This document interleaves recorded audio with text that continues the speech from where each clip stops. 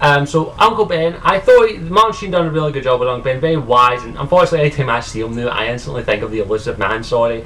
But I thought he done a good job. The only thing I didn't like is how he died. He didn't die the same way as he did in the comics or in the Spider-Man. He still gets shot by someone who Peter could have stopped at the time, but he doesn't. He actually gets shot wrestling with a gun. He doesn't get his final speech, he just dies. And the way that he says "I love you" to Peter is via voicemail, which we don't get to hear till the end, which we actually don't get to see him leaving the voicemail. We don't even get to see him talking on the phone, which was really annoying, and I really missed the opportunity in my opinion. So Uncle Ben was in it for a good length. Martin Sheen done a good job, and I thought he was funny, he was entertaining, he was very wise for his age.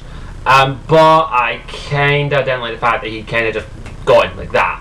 He did get killed on screen, but it was more like he happened to be there basically. It wasn't like in the first in Spider-Man, which I preferred the scene from Spider-Man where he knew he was at the library waiting on Peter. In this, he kind of just happened to be walking by looking for Peter, who had run away after an argument, and he just happened to be walking by the exact same place, so it's just more of a coincidence. So it wasn't really that good. It was okay, but I think they could have done a better job in my opinion, if I'm going to be honest. But overall I enjoyed that part.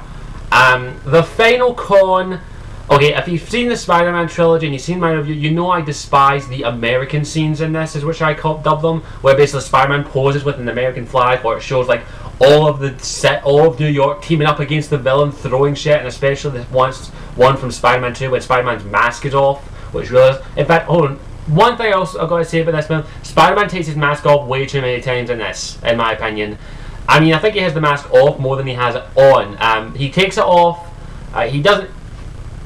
Okay, by the end of this film, at least 4 people know who he really is. Gwen Stacy, who he reveals because he was hitting on her, which is stupid. Gwen Stacy's dad, who actually almost arrests him, and sad what happens to him at the end. I won't spoil that until the end. It's kind of hinted at that Aunt May knows who he is, because she kind of puts 2 and 2 together, which is okay. And the Lizard, of course, figures out him. Do you want to know how the Lizard figures out? Peter tries to take a picture of him in the sewers, and he leaves his camera that says "property of Peter Parker" on the back of it, which is stupid. If you're a superhero, you don't take something with you that says "property of blah blah blah." You don't do that. But understandably, he's learning the Lizard, blah blah blah. It really tipped me off, that bit. So yeah, at least 4 people know who he is, and he has his mask off, at least half of the time. Oh, and don't forget the helicopter pilot as well, who was shining the fucking light on him, who sees who he is. So yeah, but 6 people probably know who he really is now. So let's get to the biggest con. As it says, the Americanization scenes. One in particular is from Spider-Man 2, where he's in the train. That scene pissed me off on. This scene happens in this movie. Not that scene, but a scene like it happens in this movie. And I dubbed it. This is kind of spoiler territory, so I'm going to answer the simple question: should you want to see this in the pictures? If you're a Spider-Man fan, it's a must-see in my opinion, but I wouldn't say you definitely have to see it. You can wait for it on DVD in my opinion. And also, if you really enjoyed the original Spider-Man trilogy, you don't want to go see this because you'll hate it, I can guarantee it. Because my mum's partner loves the original trilogy, except for Spider-Man 3 of course. He thinks they're actually better than this, so that's his opinion. My opinion is this is better than the first one from Tobey Maguire. Excuse me. So definitely, if you're a Spider-Man fan, I definitely say you go and see it. If you hated the original trilogy, go and see it. If you love the original trilogy, don't go see it. Simple as. So I would say it's a must see. I'd say if you can, wait for it on DVD, because it's not really a desperate movie you have to see in the picture. So it's kind of worth it, but overall not really. So let me just get to the spoilers. So click off this video now. Anyone who doesn't want spoilers, fuck off now. I'm being honest, fuck off now. Now go. There's an X button up there. In fact, I might even leave an annotation where you can go to close this video.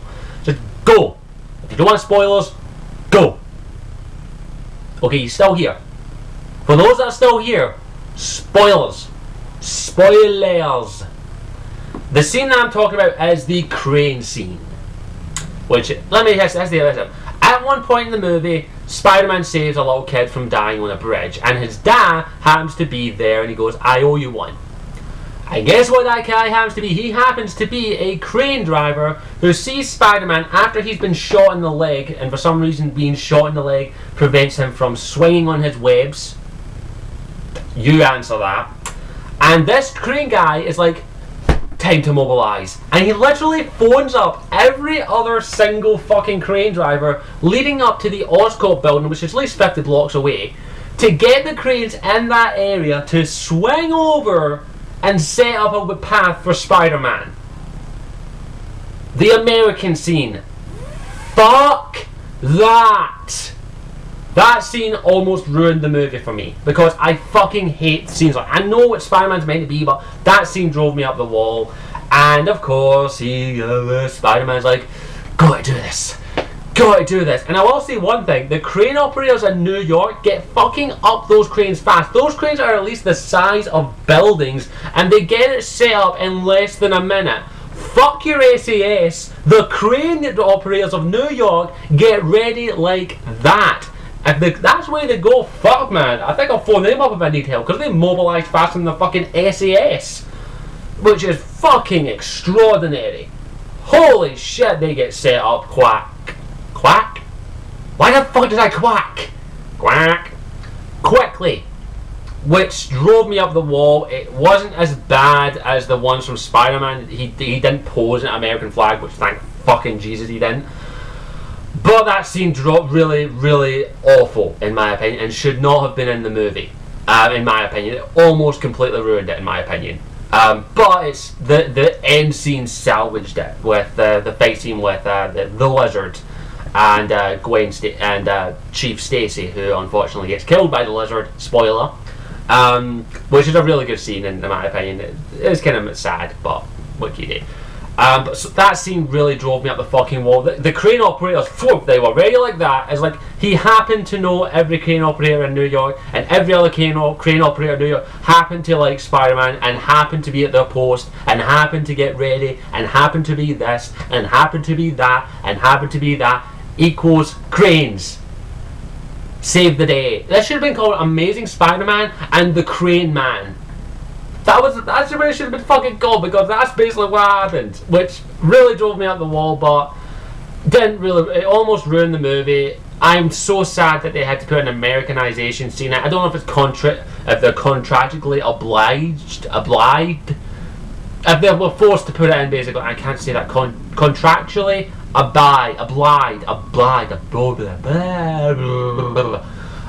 basically they were forced to put it in, which almost ruined the movie in my opinion. But overall, I enjoyed it, and I can't wait to see what they do with the rest of this series. It was a really good reboot in my opinion, definitely better than the first Spider-Man movie in my opinion. So I think you can see where I'm going with this.